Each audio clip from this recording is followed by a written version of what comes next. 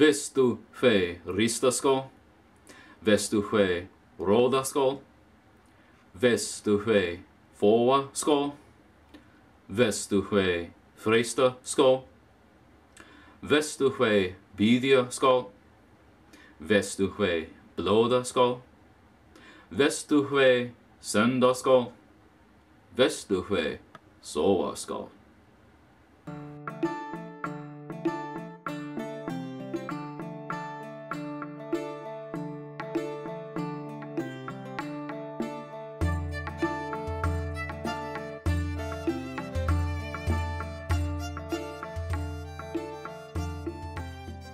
Alright everyone, hail and welcome to tonight's episode of Midgard Musings. My name is Jesse, and if this is your first time, hail, welcome.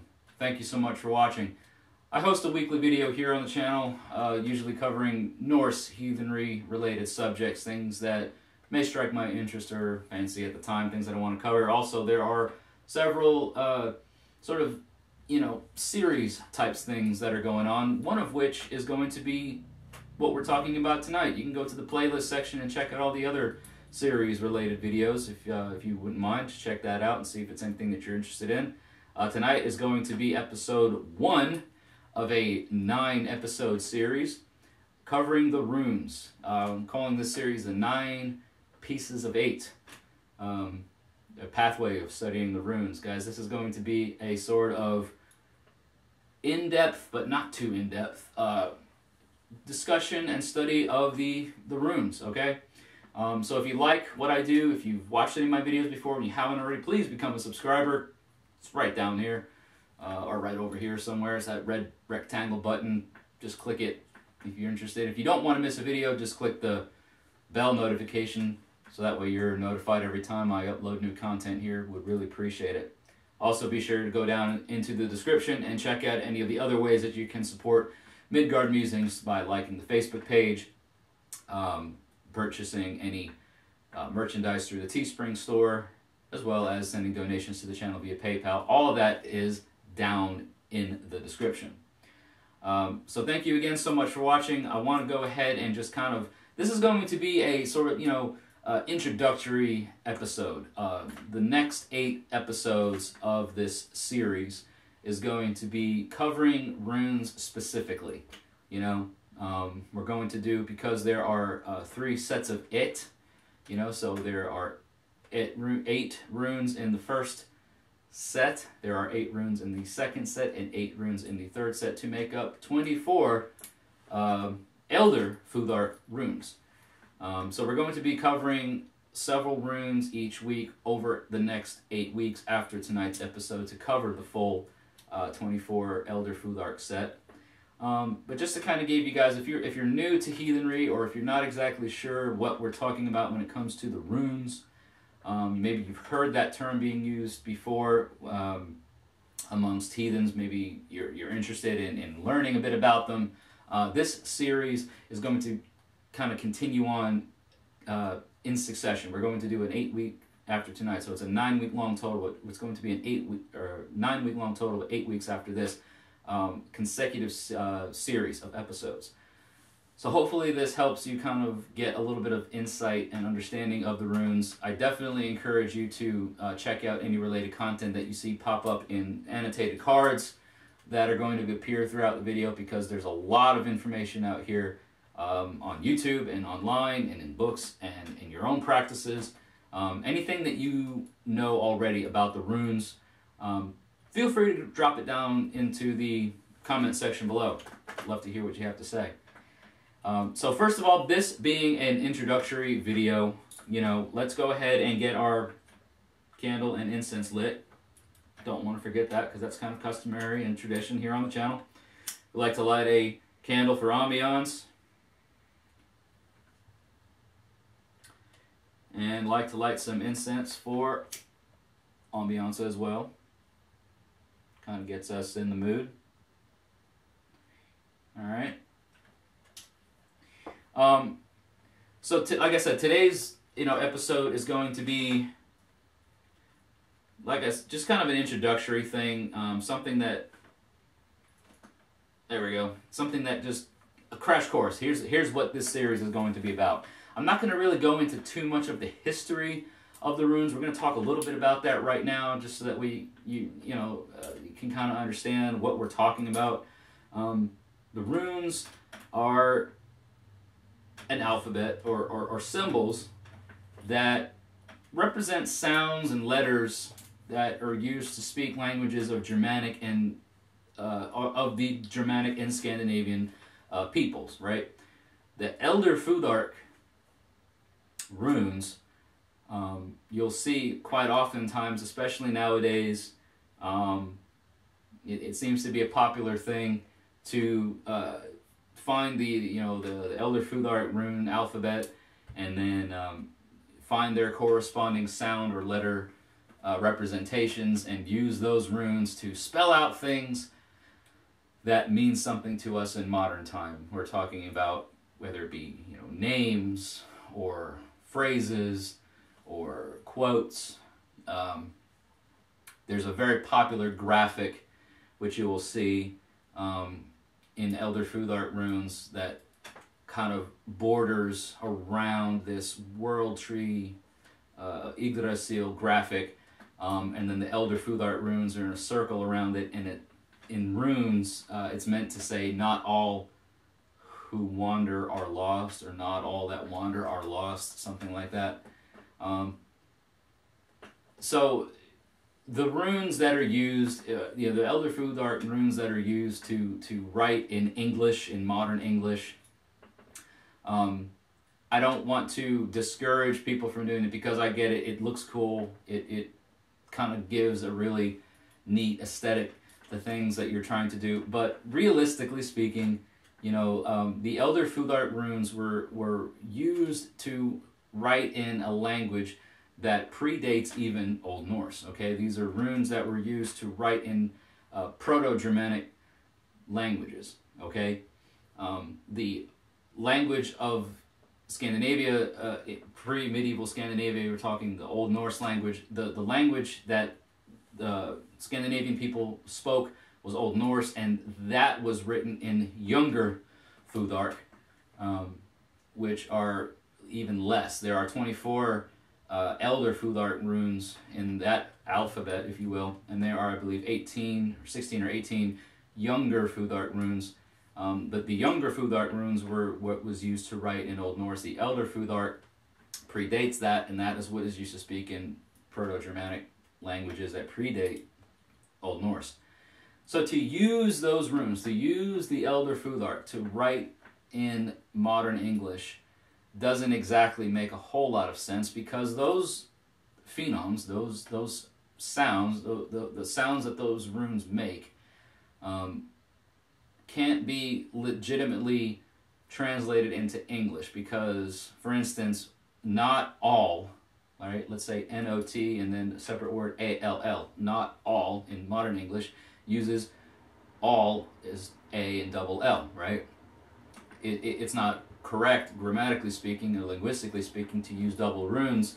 So to use the rune that says aw, or the A sound, and then to use the rune that says L doubly, to use that rune twice is not correct. It's not linguistically correct or grammatically correct.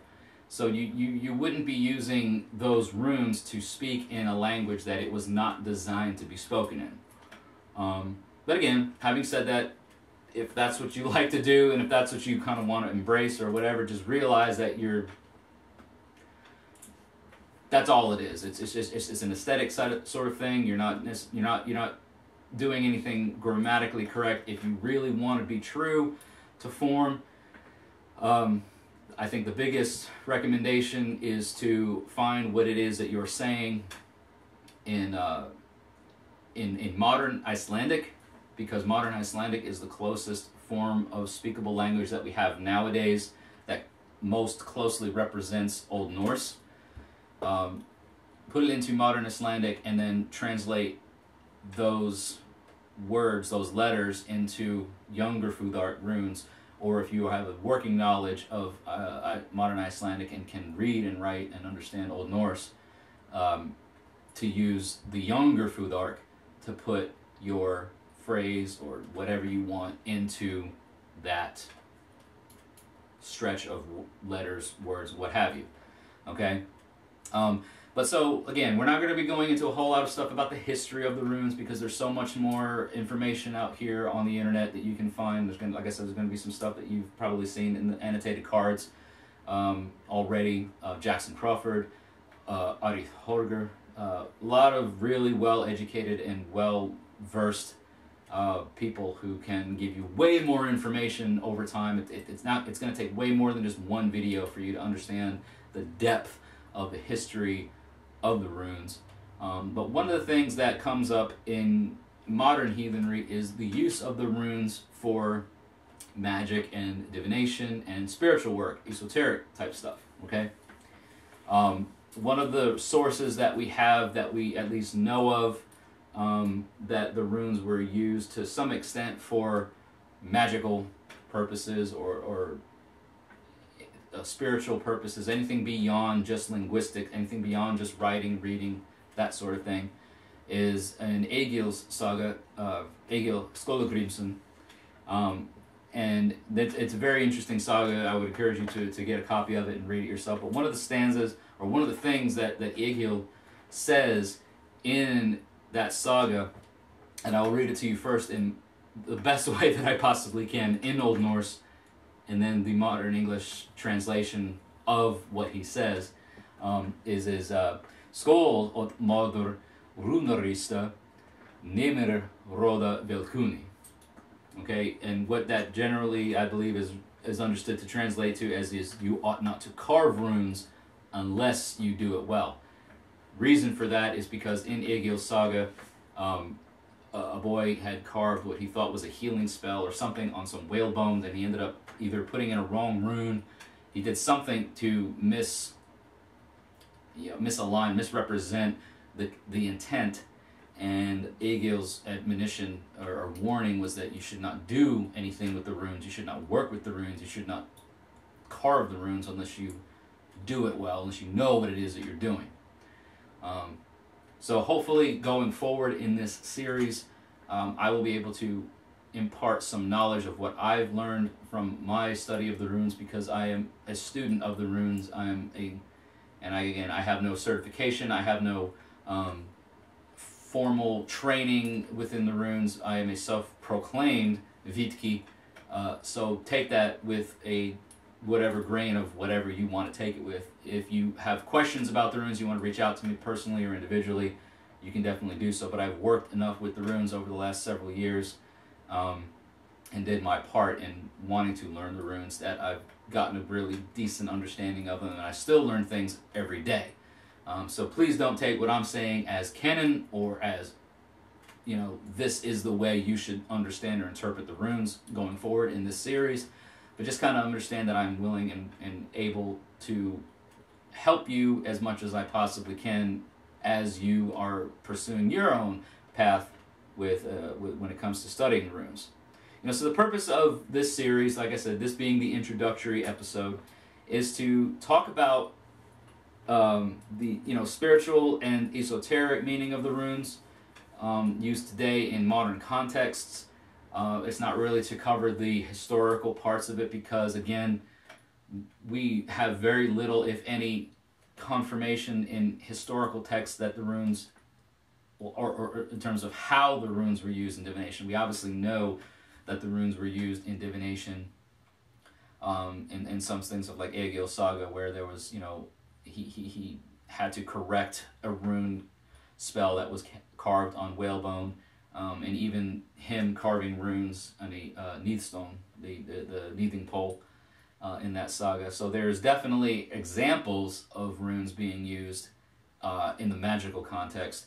But in terms of how they're used, we see a lot of examples nowadays of people using runes as kind of like almost like a tarot spread. Different people will use different spreads of runes. We'll get to talking about that in the series going forward. I myself use either rune draw or casting method. Again, that will all be talked about further along in this series.